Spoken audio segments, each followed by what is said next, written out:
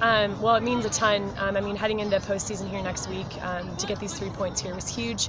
We already clinched a spot, but obviously right now we're fighting for a top 4 spot just so that we can host the first round of the playoffs. So it was a huge win for us. Yeah, I mean, our back four and Delana in the goal has been just absolutely stellar. I mean, they're making game-changing tackles. I just think the back four looks really organized right now. They're doing all the things that they need to do, taking care of details, and we played against some obviously really talented competition tonight in the last couple games, and so just a huge credit to them and their effort. And Delana's made some key saves as well, so they've just been solid back there for us. Yeah, it was a great goal. I think first half wasn't pretty for us. Thought they had the better of the play.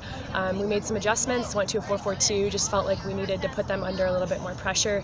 I felt like their outside backs were attacking a little bit too much, so put them under a little bit more pressure. Got a ball down the line, and then got a good service in, and she scored off the second ball. So it was huge, and I think they adjusted really well to just the formation change, and hadn't really trained that at all, but just kind of explained it at halftime, and they went out and brought some new energy and did a great job. I just felt like I don't think we were connecting very well, but they do a good job of pressuring the ball all over the field. They're just a very relentless blue-collar team, and so when we switched, we were able to put them under a little bit more pressure and then play a little more direct, and so we had basically 2v2 up top, which helped us a lot because we have some good pace up top, so that helped us out.